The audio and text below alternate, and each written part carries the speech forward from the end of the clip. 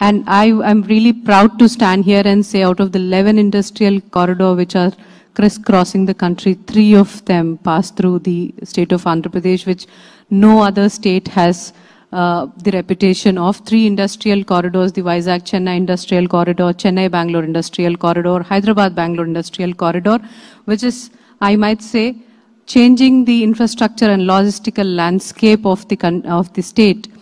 And if I may not exaggerate, turning us into a logistical marvel. So these corridors are, if you see the map, they're going all along the state of the Andhra Pradesh, and with robust infrastructure of land availability, water, power, roads, infrastructure, CETPs, these are going to be our really flag bearers for our further industrial development. So I just wanted to bring this to your notice. And Vizag-Chennai Industrial Corridor, which is under the active development.